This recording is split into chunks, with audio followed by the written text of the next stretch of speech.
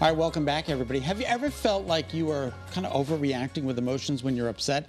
Trauma from your childhood can have lasting effects that you don't even realize. Yeah, Anna Runkle, a.k.a. the Crappy Childhood Fairy, is the author of Re-Regulated, Set Your Life Free from Childhood PTSD and the Trauma-Driven Behaviors That Keep You Stuck. She is joining us live now to talk more about this. Anna, welcome back to the show. We're happy to have you here. Thank you, Kara. Thank you, Scott. Good morning. All right, I got to be honest with you. Left alone in the hospital bed, I think I was 2.5, 3 years old. Parents were not allowed to stay overnight with their patients when I was. This was 1967, and parents weren't allowed. I still remember that scene to this day, and it kind of it haunts me. I mean, I think that's where a lot of my issues come from. My tether to my mother still to this day. You have a very strong umbilical cord. But seriously, we all have these things that you might remember. But what do you, because you teach something a little bit different, like really, what is some of the chaos and the overwhelm we're dealing with really could go back to these early childhood traumas? Yeah, what we know now is that early trauma like abuse and neglect can cause changes in your nervous system. So a lot of stuff that each of us have battled all our lives thinking, what's wrong with me? Why do I overreact to things? You know, why do I have such a hard time staying focused or following through on things or getting along with people?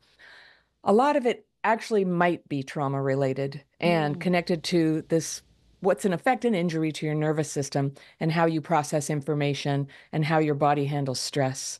Can you define trauma? What kind of traumas are we talking about?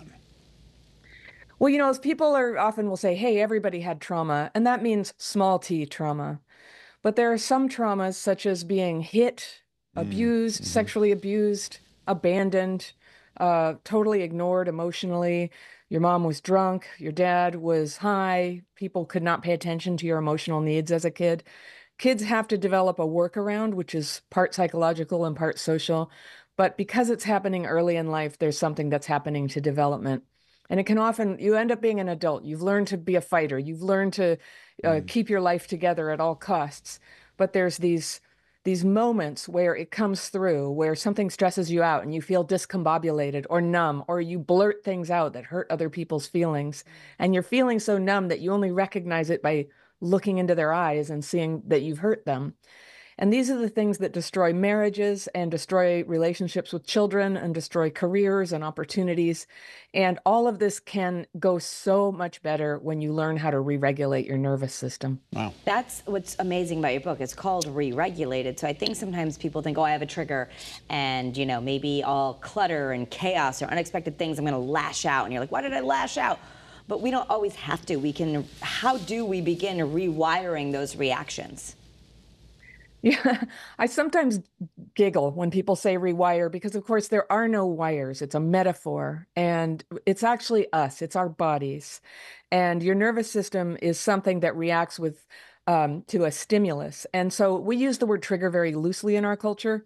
But when I say trigger, I'm talking about a thing that sets off dysregulation, which means your brain waves and the systems that your nervous system uses to govern your immune system, your vital signs, your, everything that goes on in your body and your cognition, that starts to get a little off kilter. So you'll have trouble focusing or remembering.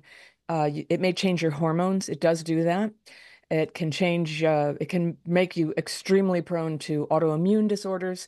So this is not like a quick fix. And people are often like, hey, what do you do to fix it? There are like short-term things you can do to get more re-regulated. And those would be things like you can stomp your feet. You can take 10 deep breaths. You can press your tongue to the back of your teeth, anything to give a little jolt, a little reminder. Cold showers, go outside and move your body. These are all good things, but you also need long-term sustained healing so that you can start to develop new patterns, not just in your conscious patterns, but give your body the space to sort of come back together and do what it's designed to do, which is govern your body and your systems. Can't teach an old dog a new trick. True or false? False. Okay. Yeah. No worries there. But there are patterns. We get patterns. And especially around like what you talked about, Scott, is getting abandoned in the hospital. And I remember that too. I was hospitalized as a kid. What a dumb rule. And how Dumb terrifying rule. that was. Terrifying. And that kind of thing can leave a scar. And complex PTSD, I call it childhood PTSD, but the real word for it is complex PTSD. And it can develop after chronic, intense exposure to stress. And so that could be any number of things. You could be a kid, the hospitalization thing happened, and then maybe another child was sick and your parents couldn't pay attention to you and you got bullied at school. Or often it is the witnessing violence in the house, being the victim of violence, moving to a neighborhood where nobody knows you or likes you or includes you. You know, these things start to add up. And this is what can start to generate complex PTSD, which starts changing the way things function. It's fascinating, and you are really gaining traction as certainly an expert in this field, and we're going to take a deeper dive on the Kara's Cures podcast, where we can really understand more from Anna's new book, Re-Regulated, Set Your Life Free from Childhood PTSD and the Trauma-Driven Behaviors That Keep You Stuck. You can get the book starting tomorrow, and we'll take a deeper dive on the podcast. Excellent. Thank you so much. We appreciate your time, Anna. Thank you. Yeah, you can also find her on Facebook and Instagram.